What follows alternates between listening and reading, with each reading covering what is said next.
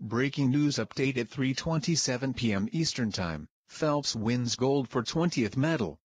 Michael Phelps has won the men's 200-meter individual medley at the 2012 Summer Games, winning his 20th Olympic medal and his first individual gold medal in London. Phelps led locked by 0.16 of 1 second at the first turn, in the butterfly. He maintained his lead in the backstroke. The discipline locked had just raced in half an hour earlier in the day. Albello/Getty Images. Phelps was close to world record pace throughout the race, maintaining his lead through the breaststroke and freestyle. But at 1:54.27, he finished just short of the record held by Locked, who finished second to take the silver medal.